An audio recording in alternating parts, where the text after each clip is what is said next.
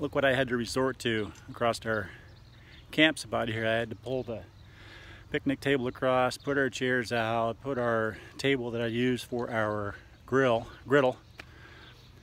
because people just decide they want to walk through your campsite. They're going to walk through your campsite. It's part of what we talked about, you know, good camper etiquette.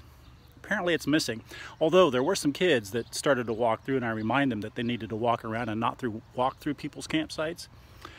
And the youngest kid gave me a thumbs up. He goes, "Yeah, sorry, we forgot that rule. Thank you."